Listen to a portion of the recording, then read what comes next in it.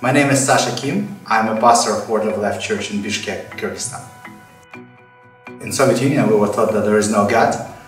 But in 1991, the Soviet Union fell apart, and then missionaries started to come. This is when I responded to God and I accepted Christ in my life. Well, Kyrgyzstan in general is a secular nation, but majority of the people that live here, they're Muslim. We have freedom of religion, but the people that converted to Christianity, they experience a lot of persecution from their community. If they live in village, the whole village can be against them. So they understand that they need to pay like a big price for the decision.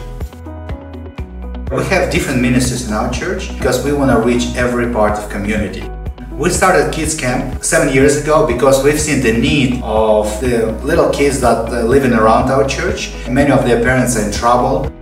My wife, Olga, she just had this idea to host a camp in our church so they can come for the whole day, they can play here, and we can share the gospel with them. Some of these kids, they were sharing the gospel with their parents, so their parents also came to Christ. They came to church to see what is so special at this camp. So it's been a great tool just to reach out to kids and also to their parents. We are very grateful for the financial support that PCC is providing for our church.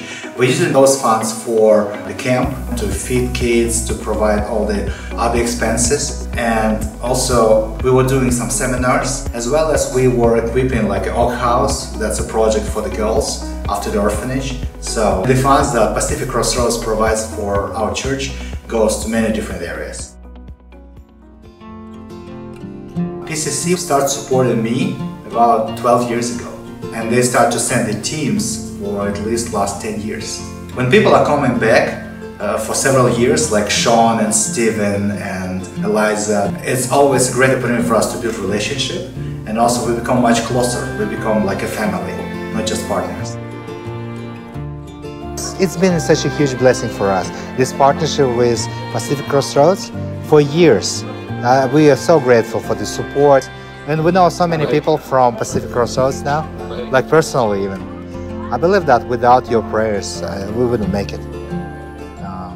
Really, and I sincerely believe that because it's been very difficult. In 2020, we had such a difficult year. I almost died. The doctor said that there is no chance for me. Like 90% of my lungs were damaged, and I remember it was so expensive to cover all the medicine and treatment.